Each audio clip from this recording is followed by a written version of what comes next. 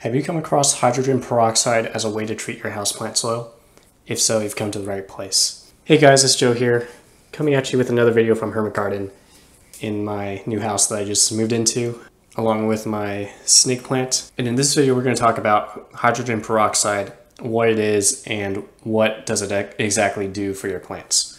So if you're not sure what hydrogen peroxide is, it's basically a type of chemical that you can get in most pharmaceutical stores or drugstores, and it's basically made up of the same atoms as water. So hydrogen peroxide is just H2O2, whereas water is just H2O. So maybe you've come across hydrogen peroxide while you're just kind of browsing around, probably when you're looking at trying to treat your soil to get rid of some pests like springtails or maybe fungus gnats. But aside from those things, there's also a couple of other benefits that hydrogen peroxide can do for your plants, such as aerating the soil and getting rid of any fungus or mold. Those are also some other benefits that I haven't seen talked about too much. So let's start out by talking about treating pests, so like springtails and fungus gnats. When you apply hydrogen peroxide to your plant soil, what it's doing is killing off the larvae that's left by these pests. So like springtails and fungus gnats, they both like to lay their eggs in the soil so that they can reproduce.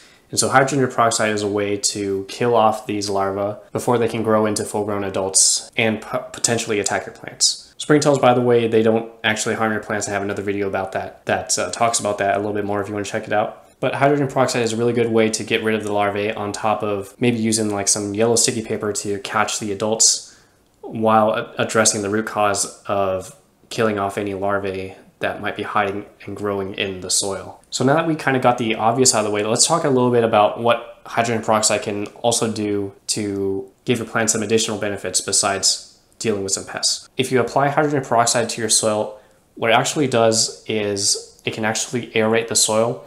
So how it works is, if you've ever tried pouring hydrogen peroxide on something, you might have noticed that some bubbles will start to come up. Maybe you'll start to see it fizz a little bit, like pouring some soda on something. And essentially what's happening is the H2O2 is decomposing into water and oxygen. And that's what the bubbles are. That's essentially just oxygen being released as a byproduct of the hydrogen peroxide decomposing. When you actually pour that hydrogen peroxide into your plant soil, those bubbles will actually move around, aerate the soil a little bit. So those oxygen bubbles will push dirt out of the way, break it up a little bit, and allow your plant soil to be more exposed to oxygen. So that can be helpful if you're starting to deal with a little bit of root rot. Root rot happens when your plants are essentially starved of oxygen. And so the idea is, if you give your plants a little bit of hydrogen peroxide, that's going to kind of replenish the air that is deprived from, and it's supposed to help treat the root rot situation. I don't think it always works, but I think it's a nice thing to try in case you don't have any other options. So besides treating your plant soil and also trying to get rid of some pests, hydrogen peroxide can also be used as a pre-treatment for any seeds or cutlings that you might have. So what it does is it's actually a disinfectant. It kills off bacteria.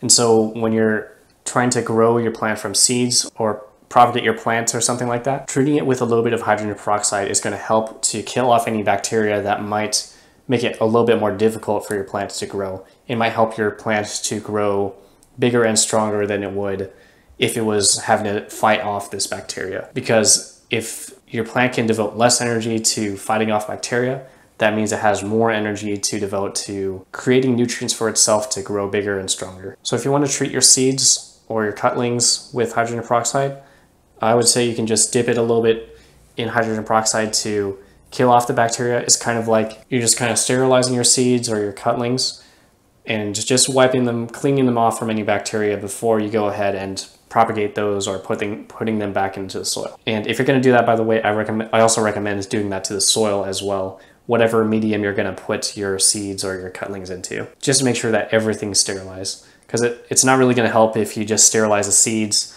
but you don't do anything to the soil. Bacteria in the soil is just gonna get onto your seeds, and that sterilization that you did on your seeds isn't really gonna do much for you. It kind of defeats the whole purpose. I also want to talk a little bit about how you're supposed to use hydrogen peroxide.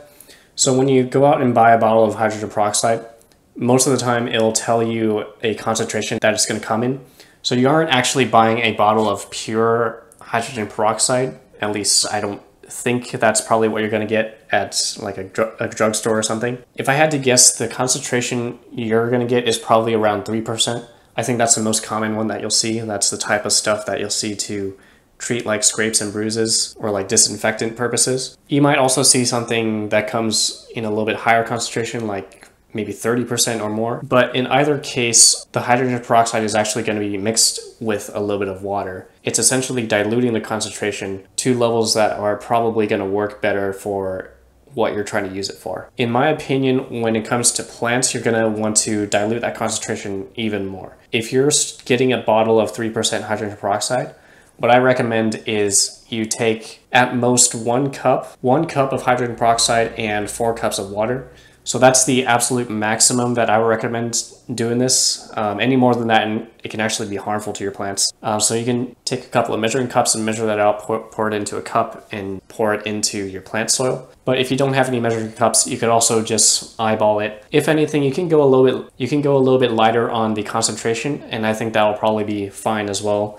I recommend staying on the safe side rather than going overboard with the hydrogen peroxide, just to be safe. And so you can just pour like just a little bit of hydrogen peroxide in a cup and then give it like mostly water.